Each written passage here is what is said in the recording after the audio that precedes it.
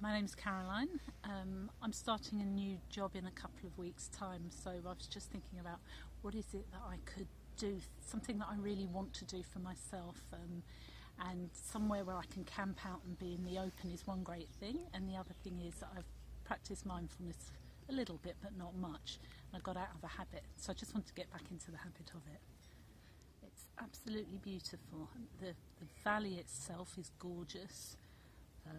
The woodlands are also really peaceful, and you can hear owls hooting at night and the sheep baaing in the fields, and the river is stunning as well.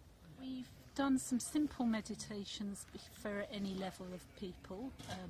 Last night we sat round the fireside talking. It's quite interesting talking when it's all completely dark and all there is the fire.